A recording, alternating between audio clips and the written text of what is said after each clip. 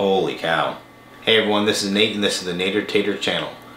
Alright, today I have Verizon's 5G home internet plans. Now they just redid this with their C-band frequencies that they've released. I've had their 5G ultra wideband, which is only in very select areas of big cities. And then I've played with T-Mobile's home internet. I've used that a lot. In fact, that's what I'm using right now for my main ISP. But I've also played with AT&T fixed wireless. So I'm excited to try this one out because Verizon C-band is supposed to give these other 5G frequencies a run for their money, and is way more widespread than their other ultra wideband, the mmWave stuff. So let's open it up, get it set up, and let's test it for speed.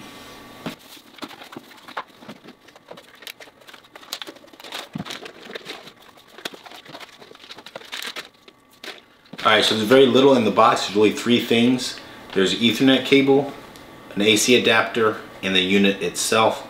And then if you look on the unit itself, down here in the bottom, it only has the power adapter cord socket, and then it has two Ethernet cables. But if you look underneath this silicone little cover here, let me open it up for you. Alright, so you pop open that silicone cover, then you can see there is actually a Usbc port right there and a screw, and that screw is for the SIM card. But that Usbc port is really a diagnostic port and a flashing port for Verizon. It's not made for you and me, the consumer. And then you're not supposed to take the SIM card out, or shouldn't need to take the SIM card out. So they probably don't want you to know about that. Anyways, besides that, the last thing I do want to point out is to the other side of the Ethernet ports is a little reset button that you could press in there with a small paper clip to reset the unit. And then on the back of the unit is a little link icon. It looks like two chain links together. That is for WPS, which is a fast way for you to connect your devices to this for the first time. So let's plug it in and see what it does. Alright, so I plugged it in and you can see the little white light in the top left corner. That will be flashing. That means it's booting up, and it might actually flash red and white as well. I think that actually means it's doing an update. Now in the box, the actual cardboard box outside of this unit box, is a flyer, and it has a QR code for, it's a little confusing at first because you might not know which one you are. The one with the picture of the cube on it actually says for LTE customers, and because they use the same box. And then on the other side it says for 5G home internet customers. So depending on which one you signed up for, they still have the LTE plan, but this one is a 5G plan. So now this guy will take a couple minutes to start up, but I need to, you can use your app to help you with the setup. So let's do that. I'm going to scan my QR code here.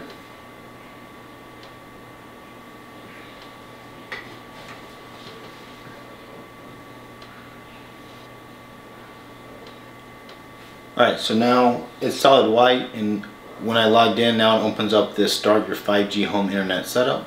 So I'm going to click on that and see exactly what that does for me. Now it has a video.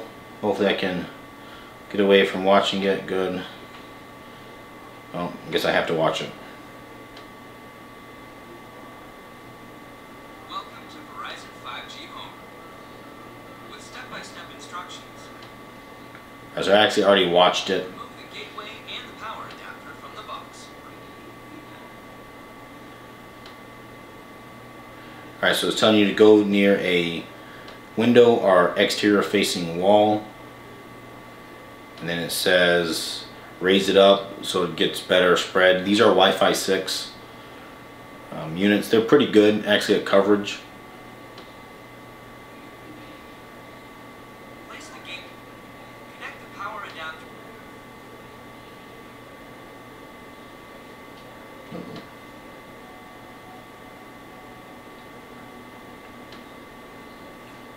Alright, so I saw blinking red there for a second.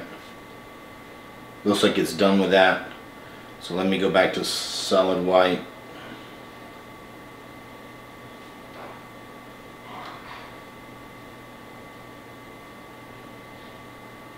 Okay, so it says I found a strong signal here, so that's good news because I obviously haven't tried to place it anywhere.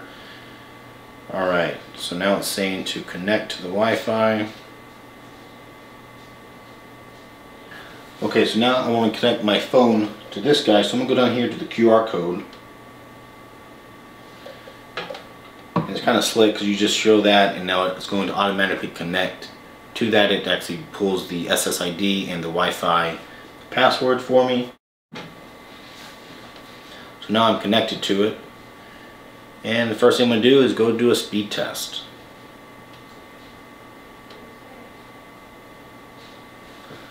So again, I haven't tried to optimize my signal yet. I do want to try to do that. But wow. Over 300 right here, right now. So that's really good. So right now, my T-Mobile home internet one up there, down here, without any external antennas, I get about 75. It kind of varies a little bit, but 75 down. But I do get 25, 30, sometimes even higher upload speed. So now this guy, I now have 320 down, 20 megabits per second up, and the ping is 19, so that's really good, no loss. Let's go to fast.com and check it out.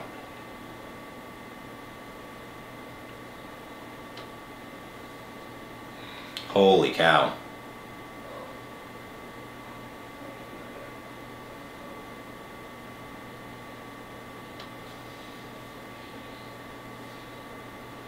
Okay, so this is good. So my loaded ping, you know, on my T-Mobile can be really high.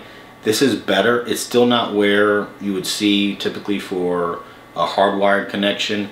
You know, in the past when I had like AT&T DSL, which wasn't very fast, but my loaded ping would be like 50 milliseconds. So that's good. And loaded means that you're transmitting data while you're checking for latency. So that's really more important for most people than unloaded. Unloaded ping it's helpful, but it's not that that useful to me. So right now, with where it sits, I'm getting way faster download speeds than T-Mobile right here, but I'm getting about half or a third of my upload speed. And I really do like upload because I'm a YouTuber, so I've sent a lot of YouTube gigabytes up. So I'm going to move this gateway around and I'm going to see if I can improve my upload, even if it hurts my download a little bit. Alright, so I have moved this guy all around the house, well, except for the basement because I know it's going to get worse there, but the main floor and then all the way up to the kind of like a third floor loft along, right alongside the attic. That's where I typically get my best speeds. And here with this Verizon one, I'm most happy about is actually how consistent it is. Well, at least because it's consistently fast. So the T-Mobile one and the other Verizon units that I've had that are not on C-band, I will get different speeds depending where I go, and typically up there on the third floor is the best. The T-Mobile one is by far the most sensitive, especially if you go to the Nokia one. That one, if you move it like 5 degrees of rotating it in the same spot, it's going to get different speeds. So this guy throughout my entire house is really a little over 300 megabits per second download and right at 20 megabits per second upload. I found one spot, it was actually, I forget where, I think it was actually up here somewhere, where it did drop down to like 100 megabits per second. So they must have been getting some interference. It was right next to the T-Mobile one, so maybe they were fighting it out or something, and that was slowing them down. So I am actually really impressed with this, because the only downside to this one is that I'm losing a little bit of upload capability. But for the amount of download that I'm getting, and for the fact that I can just take this box out of the, or take the little cube out of the box and plug it in right here and get that speed, is incredible. So that's Verizon C-band, and right now I'm impressed. What I'm going to do is I'm going to plug this in as my main ISP for the house, and I have tons of IoT devices and streaming and work from home with video conferencing. So I'm going to test this out as my only internet source for several days, several weeks. I have a feeling I might actually switch to it as my main ISP and get rid of the T-Mobile one, but we'll test it out first and see how it plays out over time. Now, the other thing I will say is the settings on this gateway are actually very good. They have a lot of different firewall settings, DMZ, UPnP, and you know, lots of different ones there. So I will go into parental controls, that kind of stuff. And since I've actually had this gateway before when it was the LTE service, it's the exact same web interface. So I'm going to actually play my old video that goes through every page there and shows that here next. And then I'll do a final wrap up at the end. Alright, so I'm going to go to the address of this gateway, which is just the 192.168.0.1. And now it asks for the password. Now the password is on the bottom of the gateway. It's still that same area that has the Wi-Fi information. So let me type in that. Alright. So now we're logged in here, and you can see again it has the IP address, the MAC address, the software. It tells me I'm connected, and I can go in here to the Wi-Fi settings, and I can obviously change any SSID. The band steering means that it has one SSID that is both your 2.4 and your 5 gigahertz, but then it will use whichever band is best for the device. So some devices might only be a 2.4 gigahertz capable, so naturally they would use them. But if they're close enough and have a good signal, it will or probably prefer the 5 gigahertz because that's going to be faster throughput. So that's what your settings are there. If you were to you know, need to do custom channel, looks like it lets you do that, as well as you pick your bandwidth for your channel. And then 5 gigahertz, I'm sure it's the same thing. Okay, so this is interesting because the user guide actually says it does not support AX, but clearly here it does say it doesn't. I noticed on the bottom of it, it does say Wi-Fi 6 certified. So they might have updated that at some point perhaps.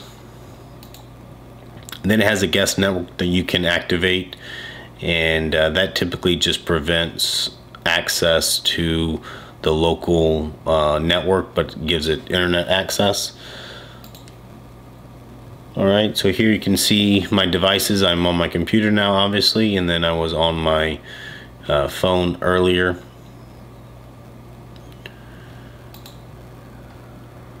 Alright, and this is just telling you how you can set up WPS.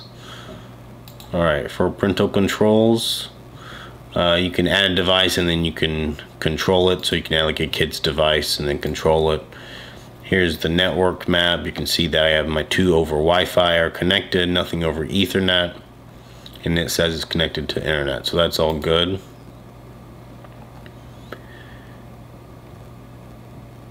Alright, so there's your IPv4 and 6.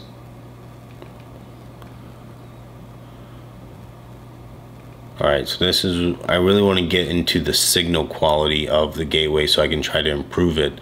Here it tells me that I am on 5G NSA, so that's 5G non-standalone.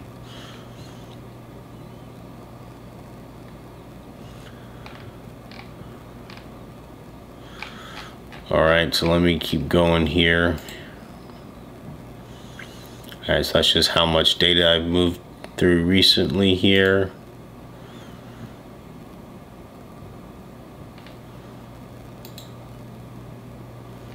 Alright, so here's how you can set up your DHCP server or turn it off, as well as change things like your primary DNS. If you wanted a custom one like Google, you could change that here. Alright, IPv6 is active. Let's go here to device settings. Alright, so you have admin password, date, time, backup, restore. We don't need any of that.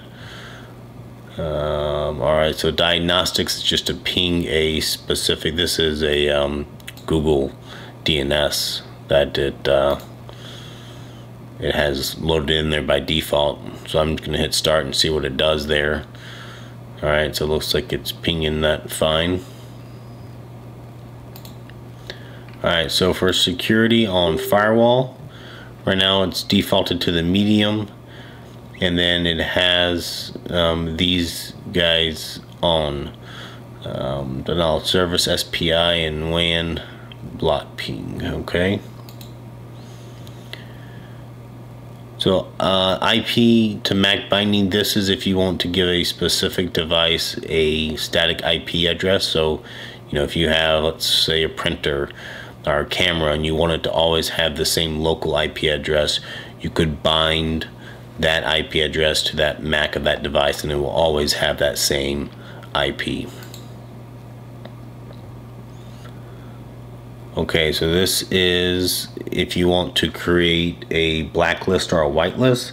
So blacklist would be it always blocks certain devices, and a whitelist would be it always grants access to certain devices. So it gives you a little bit of firewall and control there. Alright, this is good. It looks like it gives you a DMZ option. So this basically would turn, this is kind of like a bridge mode. This turns your gateway into more or less just a modem, and then all of the routing and firewall stuff will be handled by something else like your own router. So this is how I would set it up to use it, because I have a Asus AI mesh that I want to do all of the real configuring on. So I would turn that DMZ on, and then I would manually pick which I need to plug in my my router, and then I would tell it to have my router be the DMZ host.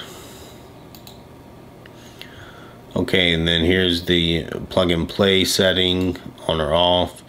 Here's some of these ALG settings for you know, this is again, if you don't know what these are, then you probably don't need to touch them.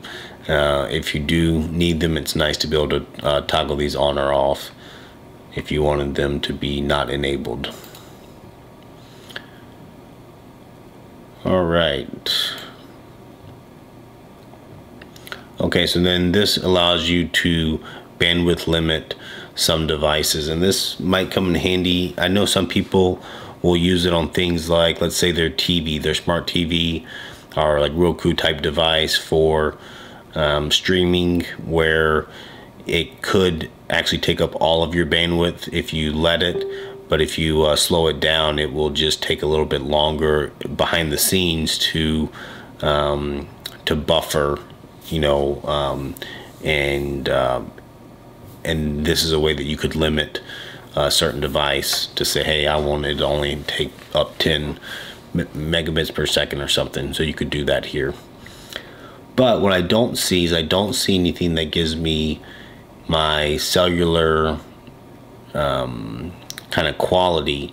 On the T-Mobile 5G, you know, it gives you cell metrics so you can see what your signal strength is and your signal to noise ratio, and that really helps you pinpoint a location to get the best speed.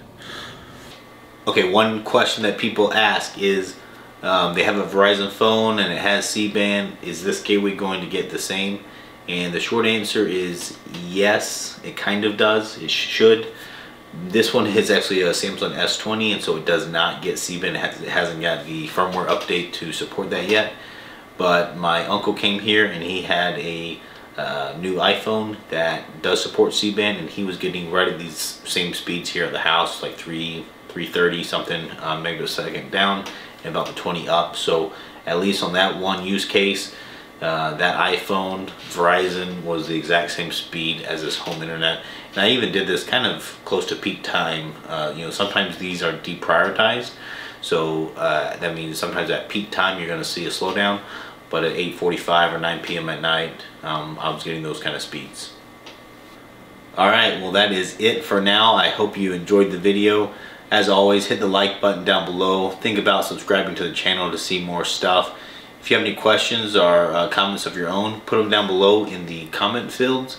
I do try to read those when I get a chance, and then stay tuned for more. I'm going to do a lot more videos on this guy because I'm pretty excited to see what else there is to uncover.